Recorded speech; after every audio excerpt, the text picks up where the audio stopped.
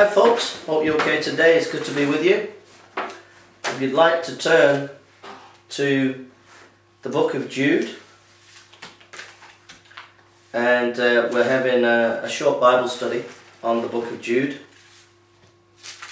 These Bible studies are done at the house. We're still continuing to do the house, and it seems to be the Lord's bringing people, still bringing people, and He keeps the meetings going, so we keep teaching the Bible. So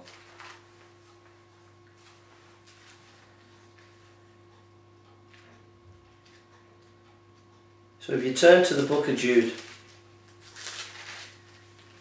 don't believe what I say, check it in the Bible, check what I teach.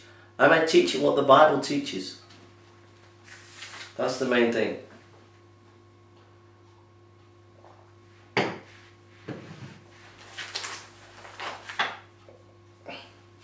The Book of Jude. Jude, the servant of Jesus Christ, and brother James, to them that are sanctified by God the Father, and preserved in Jesus Christ and called. Mercy unto you, and peace and love be multiplied. Beloved, when I give all diligence to write unto you of the common salvation, it was needful for me to write unto you, and exhort you that you should earnestly contend for the faith which was once delivered unto the saints. For there are certain men crept in unawares, who were before of old ordained to this condemnation, ungodly men, turning the grace of our God into lasciviousness, and denying the only Lord God and our Lord Jesus Christ. I will therefore put you in remembrance, though you once knew this, how that the Lord, having saved the people out of the land of Egypt, afterwards destroyed them that believed not. And the angels which kept not their first estate, but left their own habitation, he hath preserved in everlasting chains under darkness unto the judgment of the great day. Even as Sodom and Gomorrah, and the cities about them, in the manner giving themselves over to fornication, and going after strange flesh, are set forth for an example, suffering the vengeance of eternal fire. Likewise, also these filthy dreamers defile the flesh, despise dominion, and speak evil of dignities. Yet Michael the archangel, when contending with the devil, he disputed about the body of Moses, does not bring against him a railing accusation, but said, The Lord rebuked thee, but these speak evil of those things which they know not, but what they know naturally, as brute beasts, in those things they corrupt themselves. Woe unto them, for they have gone in the way of Cain, and ran greedily after the error of Balaam, for reward, and perish in the gainsaying of Korah. These are spots in your feast of charity, when they feast with you, feeding themselves with fear. Clouds they are without water, carried out of winds, trees whose fruit withereth, without fruit, twice dead, plucked up by the roots. Raging waves of the sea, foaming out their shame, wandering stars, to whom is reserved the blackness of darkness forever. And Enoch also the seventh from Adam prophesied of these, saying, Behold, the Lord cometh with 10,000 of his saints, to execute judgment upon all, and to convince all that are ungodly, among them all of their ungodly deeds which they ungodly committed, and all their hard speeches which ungodly sinners have spoken against him. These are murmurers, complainers, walking after their own lusts, and their mouths speaking great swelling words, having men's persons in admiration because of advantage. Beloved, remember ye the words which were spoken before of the apostles of our Lord Jesus Christ, how that they told you there should be mockers in the last time, who should talk after their own godly lusts. These be they too separate themselves, they who separate themselves, sensual, having not the Spirit. But ye, beloved, building up yourself on your most holy faith, praying in the Holy Ghost, keep yourselves in the love of God, looking for the mercy of our Lord Jesus Christ unto eternal life. And of some have compassion, making a difference, and others save with fear, pulling them out of the fire, hating even the garment spotted by the flesh. Now unto him that is able to keep you from falling, and to present you faultless before the presence of his glory with exceeding joy. To the only wise God our Saviour be glory, majesty, dominion, and power, both now and evermore. Amen. Well, we have so much to say in this chapter, in this book. So just let me get my notes ready.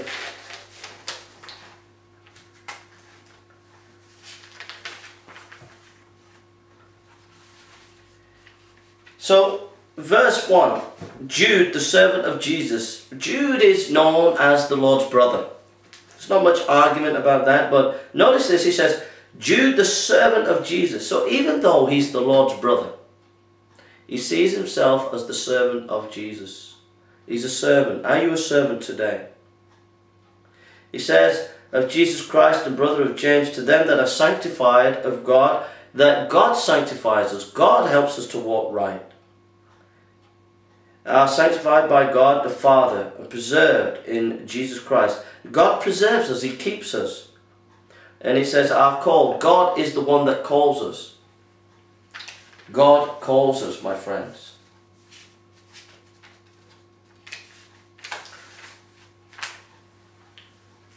But in the midst of that calling, in the midst of that sanctification, he says, there's mercy unto you and peace and love be multiplied. He wants them to be encouraged. But his attention has been taken up with something that's happened in the church. False teachers have come in. And he says this, verse 3, Beloved, when I give all diligence to write unto you of the common salvation, it was needful for me to write unto you, exhort you that you should earnestly contend for the faith which was once delivered unto the saints. He was writing to them, but then he realized, you know what, there's this topic that I need to tackle.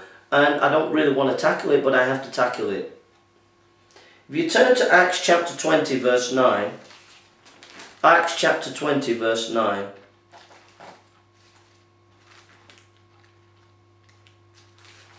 Paul says this.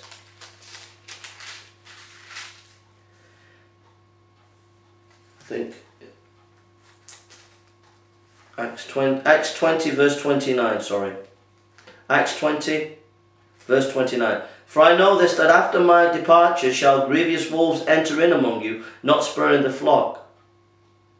Also of your own selves shall men arise, speaking perverse things, to draw away disciples after them. Therefore watch and remember that by the space of 3 years I cease not to warn everyone night and day with tears.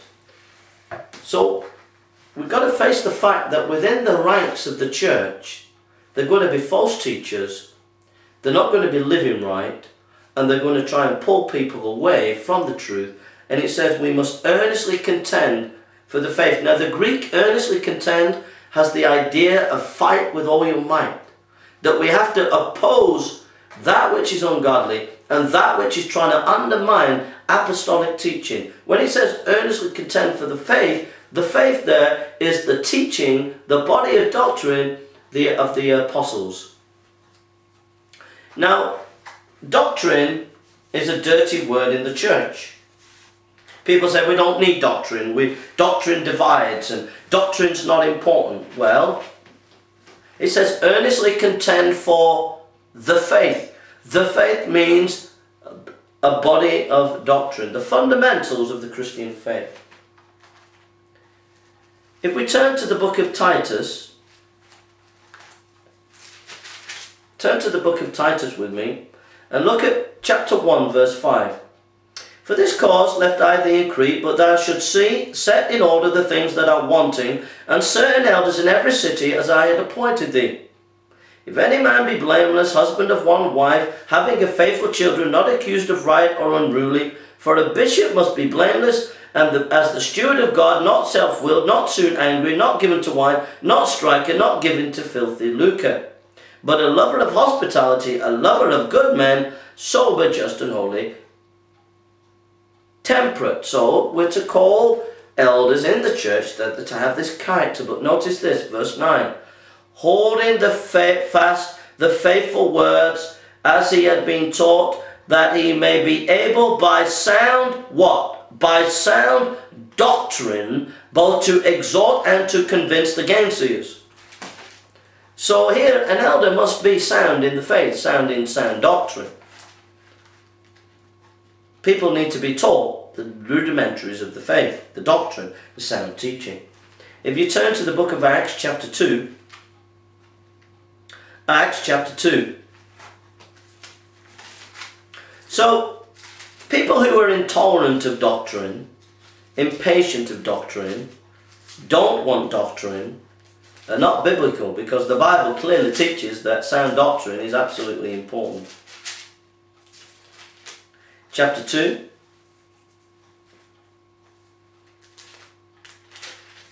Acts chapter 2 and verse 46. And they continued daily with one accord in the temple, and breaking bread from house to house, did eat with meat with singleness of heart.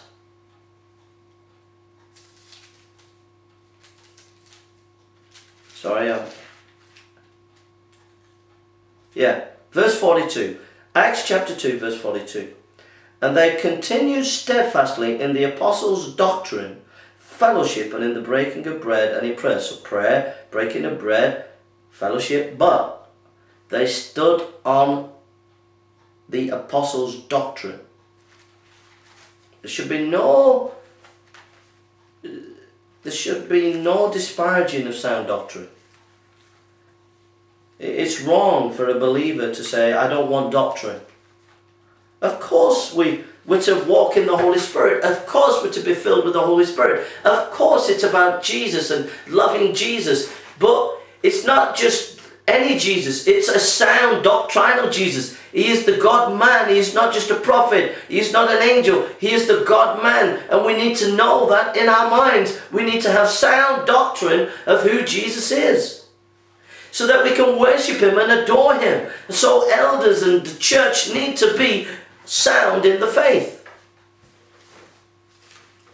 And it's not to be compromised. I met an Anglican minister who was doing a service a few weeks ago in Chester, and he said that it was okay to believe the Bible had faults in it, and he's not teaching sound doctrine. He shouldn't be a minister.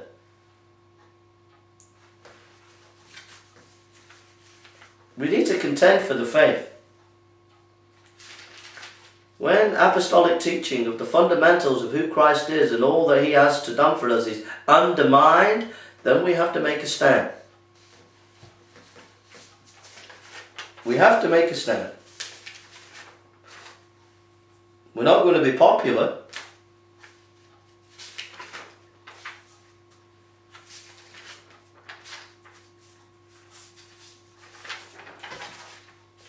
So, then it says, verse 4, For a certain man crept in unawares, who were before of old ordained to condemnation, ungodly men, turning the grace of our God into lasciviousness, and denying the only Lord God and our Lord Jesus Christ. When you get false teachers in the church, they teach false teaching to hide their ungodly lifestyle.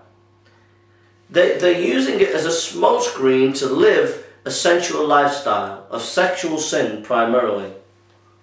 But God sees this and he does not let it go. He judges it, and we see great powerful words of judgment. Verse 6, And the angels which kept not their first estate, but left their own habitation, he hath reserved in everlasting change unto darkness, unto the judgment of the great day. Even the angels rebelled, and they got judged. And he talks about angels, he talks about Sodom and Gomorrah, he talks about various people who rebelled against God. Verse 11, Woe unto them, for they have gone in the way of Cain, and ran greedily after the error of Balaam, for reward perished in the gainsaying of Korah. So they rebelled, and God judged them in the Old Testament. And he's saying, look, these people who are teaching falsely will be judged. And you might see in a denomination or a church false teachers, and they might be teaching, and people might think, oh, it's okay and it's alright. But God sees it, and God is going to judge powerfully in those churches and denominations and groups that have leaders who are living ungodly and bringing the gospel into disrepute. He will judge us if we continue to promote things that are not right.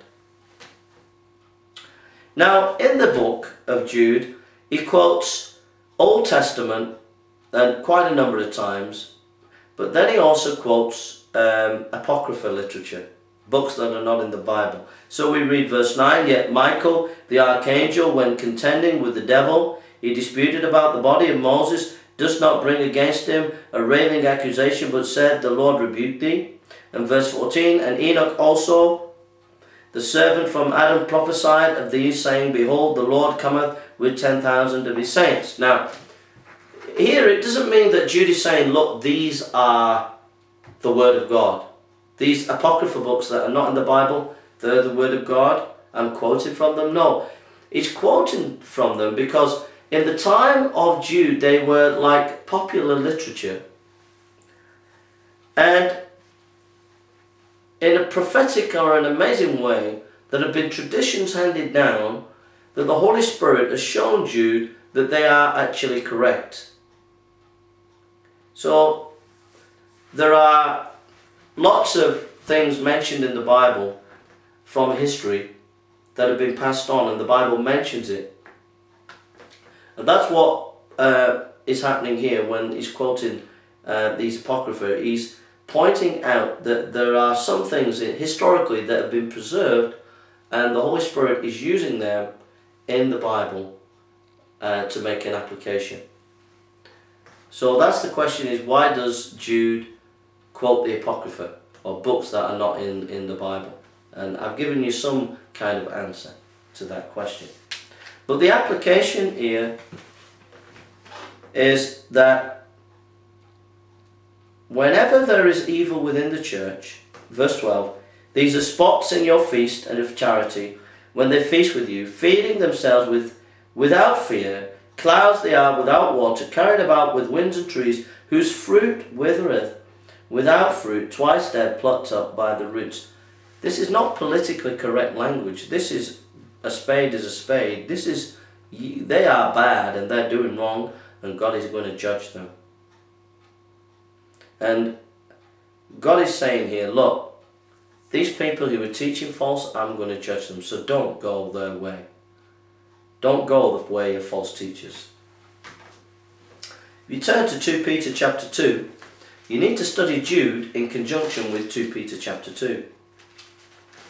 So if we turn to 2 Peter chapter 2,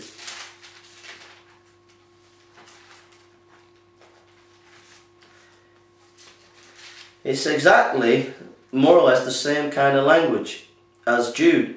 But there were false prophets all among the people, even as there shall be false teachers among you, who privily shall bring in damnable heresies, even denying the Lord that brought them, and bring up themselves swift destruction. So Peter's saying, look, there's going to be false teachers, and many shall follow their pernicious ways, by reason of whom the way of truth shall be evil spoken of.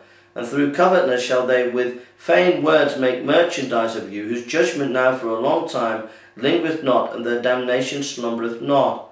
For if God spared not the angels that sinned, but cast them down to hell, and delivered them into chains of darkness, to be reserved unto judgment, and spared not the old word, but saved Noah, the eighth person, a preacher of righteousness, bringing in the flood upon the world of the ungodly. So he's saying, look, God brought judgment on Noah's generation. He's going to bring judgment on these false teachers. And the whole chapter of 2 Peter is very similar to Jude, and I'd encourage you for you to do a study and a comparison of the two chapters, 2 Peter chapter 2 and Jude, and see what the Lord teaches you about that. But the practical application is there are going to be false teachers.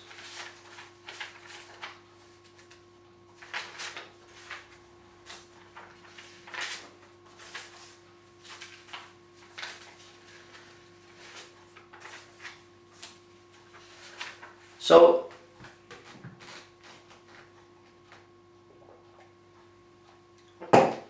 don't be surprised to see false teachers in your midst. Let's look at Matthew chapter 24 verse 11. Matthew 24 verse 11. Matthew 24 verse 11.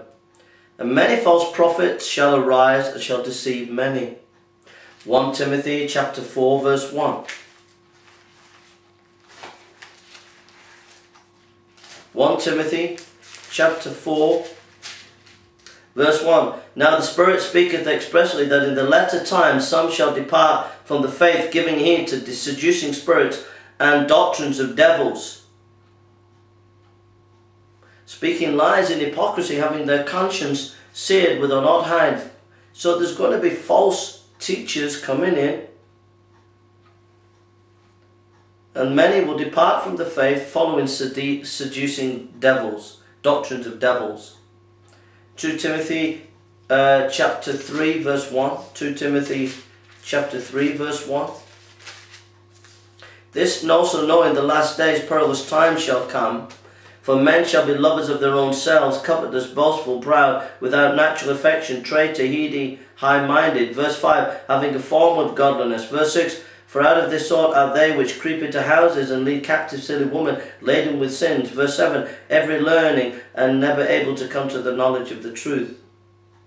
So again, false religion, false teachers, falseness. And then 2 Timothy chapter 4 verse 1. I charge thee, 2 Timothy chapter 4 verse 3. For the time will come when they will not endure sound doctrine, but after their own lust they shall heap to themselves teachers having itching ears. So it's coming a time when people will be teaching the Bible, and people don't want to know the Bible. They just want teaching that will tickle their ears, that will entertain them, but is not sound and solid.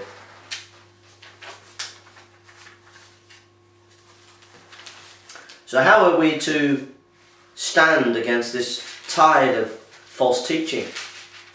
Well, Jude gives us the answer to that as we go. Verse 17. But beloved, this is in the book of Jude. But beloved, remember ye the words which were spoken before of the apostle of our Lord Jesus Christ. Remember sound teaching. Remember the apostles' teaching. If you turn to 1 Corinthians chapter 11 verse 2. 1 Corinthians chapter 11 verse 2. 1 Corinthians chapter 11 verse 2. Excuse me. Now I praise you, brethren, that you remember me in all things and keep the ordinances I delivered them to you. Which remember apostolic teaching. Now this is important because the church is very, very impatient of remembering sound teaching. The church doesn't want to look back and see what the apostles taught. It wants to be entertained. It wants to be trendy and modern. But it doesn't really want to be sound. It doesn't really want to be sound in the faith, grounded in the faith. There's a kind of a superficiality around today. And it's against what Jude's saying. Jude is saying, no, verse 17, but beloved, remember ye the words which were spoken before of the apostles out of our Lord Jesus Christ. We turn to 2 Timothy chapter 1. 2 Timothy chapter 1. 2 Timothy chapter 1 verse 13. It says, hold fast the form of sound words which thou hast heard of me in the faith and love which is in Christ Jesus. That good thing which was committed unto thee keep by the Holy Ghost which dwelleth in us. So we're to hold fast the form of sound words which thou hast heard of me in faith and love which is in Christ Jesus. We're to hold fast the words of the apostles and the Lord Jesus Christ.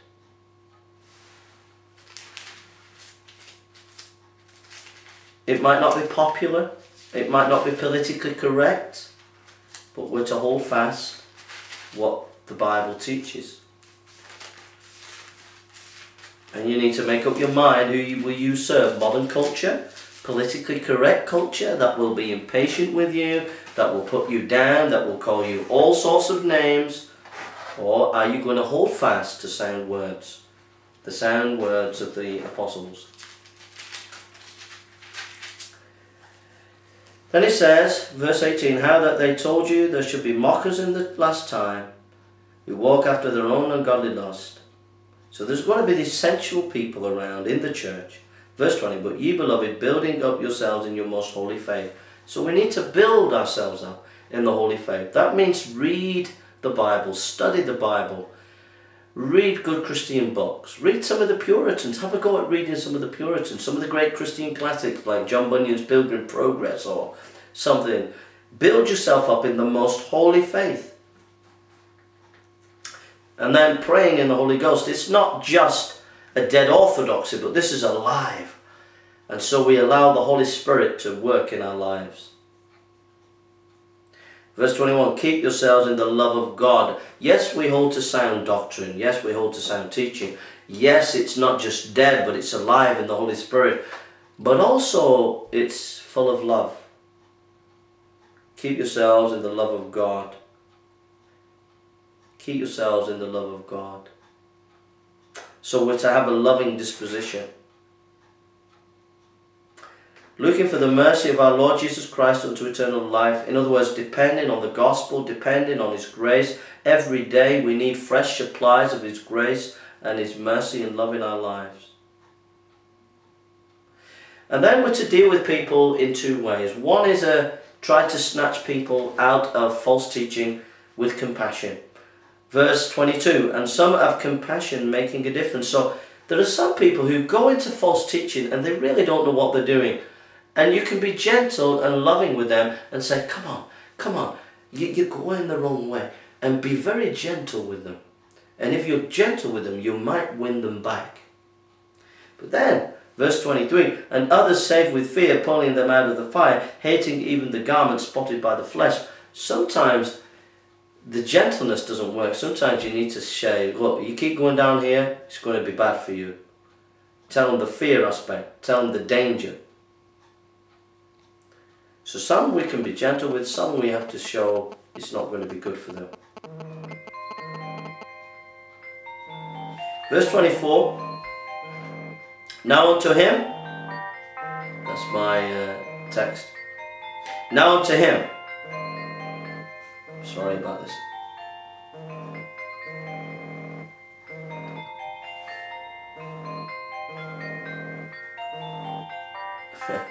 Sorry, it should go in a second.